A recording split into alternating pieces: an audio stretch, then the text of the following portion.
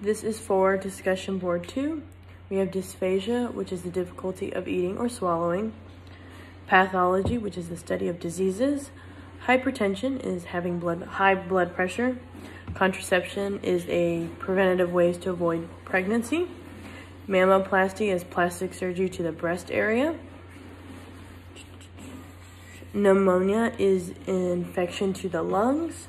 Ovulation is when an egg is released from the fallopian tubes. Ectopic is something similar to something where it's not supposed to be, like an ectopic pregnancy. Narcolepsy is having sleeping fits and overall general sleepiness. Gastroplasty is the act of stapling the stomach to help with weight loss. This is used for severely obese people.